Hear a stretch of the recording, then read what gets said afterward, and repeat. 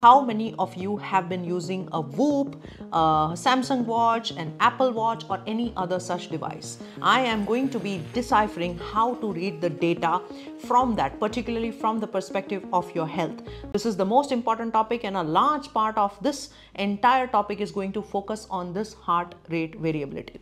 And your parameter to go to for assessment of this is HRV, heart rate variability. Now, this is one of the indicator which will indicate your mental wellness. It will indicate your physical fitness. It can also predict whether you will fall sick or not.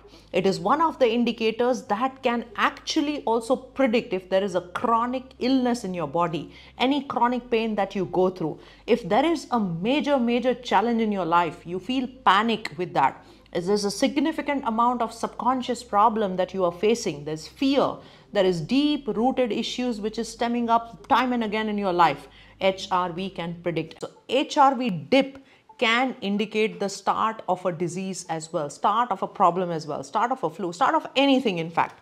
So it is very important for us that small little such changes are carefully monitored.